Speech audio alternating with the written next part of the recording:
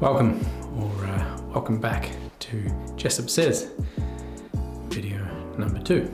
Somebody once told me that a great outfit can be built around a pair of white sneakers. Now, I've thought about that a lot, and with the way that we're dressing today, the more casual way that we're dressing today, I believe that this is actually the case. Whether you're going on a safari or wearing a suit, a white sneaker is your friend. And the KOIO Capri is a great friend to have. Hello, I'm Sam from Jessup Says.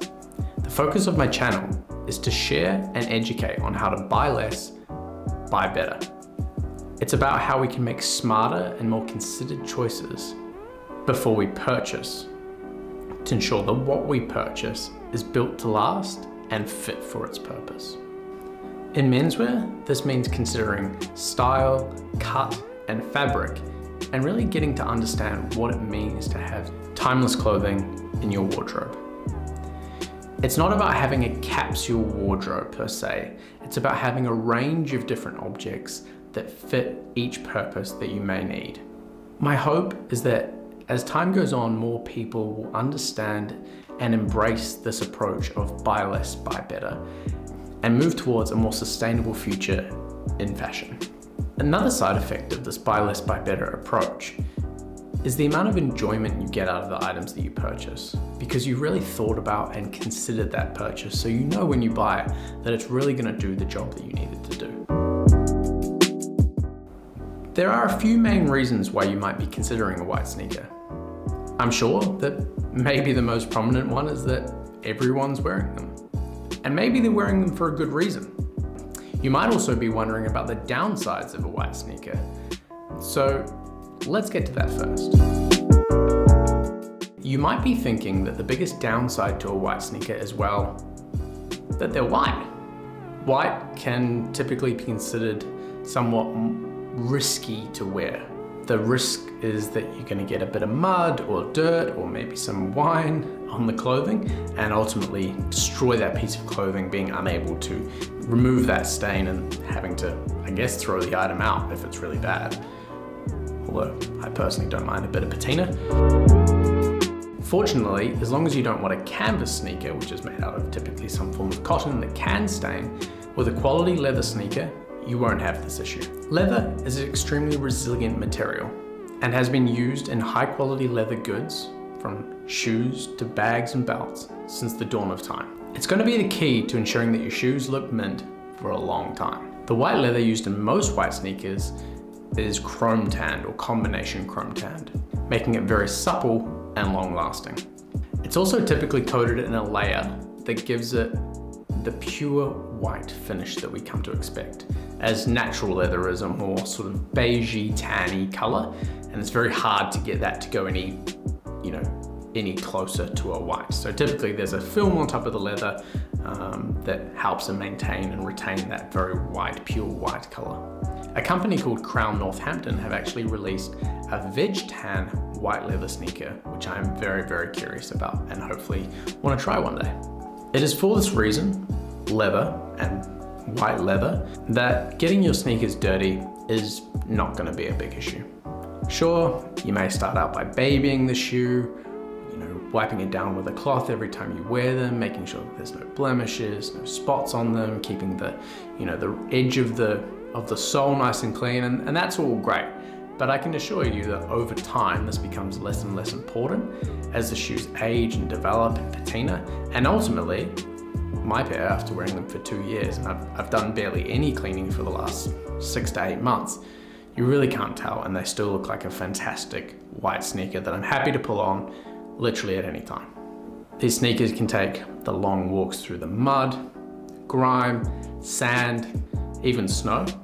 And when you do get home and you do see that they're a bit muddy, a simple wipe down with a cloth is all you're going to need to do. And they're good as new. Upsides. Let me name the biggest one, comfort. Now, we all love sneakers.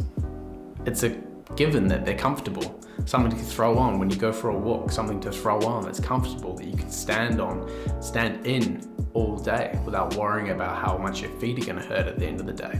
But imagine for a second a sneaker made of high quality leather. Not just the outside of the leather, but throughout the shoe. The lining, the insole, all made of soft, luxurious, supple leather, conforming to your foot gradually, getting more and more comfortable over time. But also not wearing out after 6 months to a year of wear. Over this time, a white sneaker becomes like an old friend, ready to help you through a day standing on your feet in comfort and style. Am I describing your heaven? Probably. You should go and buy some white sneakers. So, you're convinced. But how are you going to wear them? My best suggestion is put something on. Pull on your white sneakers, job done. Now, that may seem like an oversimplification, but just try it.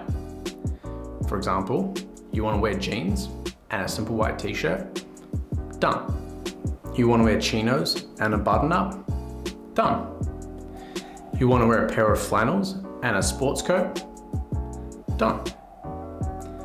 A suit?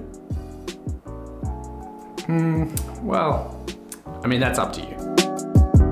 So, now you know you want them, and you know how you're going to wear them, where do you buy them from?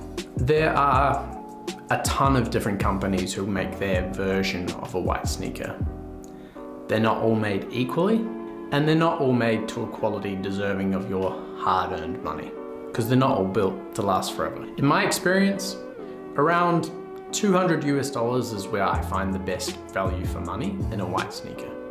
There is actually a fantastic video by Rose Anvil, who I'm sure most people have seen, where he goes into detail and cuts apart all of the main brands of white sneakers and does an analysis on all of the components of that shoe from a leather worker's perspective.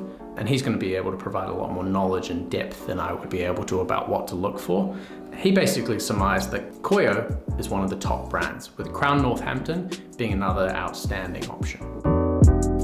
At this price of around 200 USD, you can expect a few things that will help ensure that your sneaker will last for a long time, including full grain or top grain leather, amalgam sole or something similar, and a leather insole.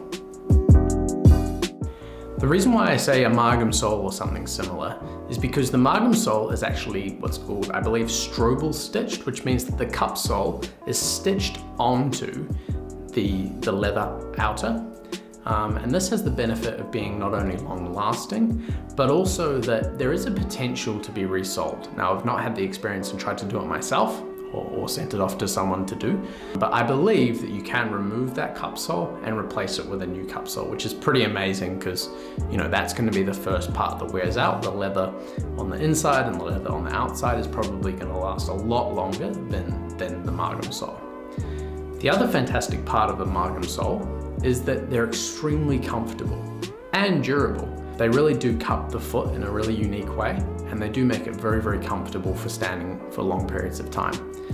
They're also, like I said, very durable, and I can speak to 2 years of wearing my KOIOs, and I really haven't been kind to these shoes.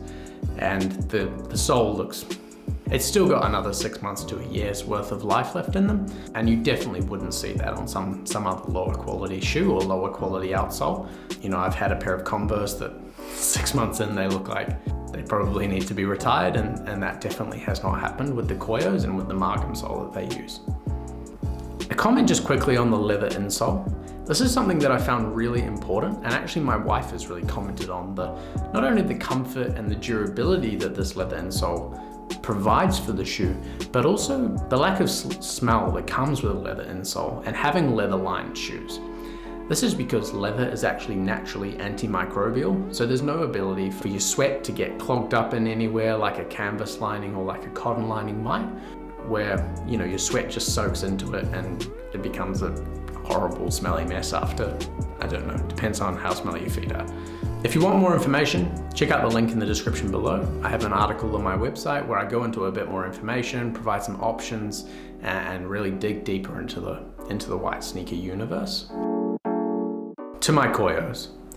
2 years ago, I purchased these KOIOs, a pair for myself and a pair for my wife. And 2 years later, with more miles than I could count, do they really look like they've had the life that I'm telling you they've had?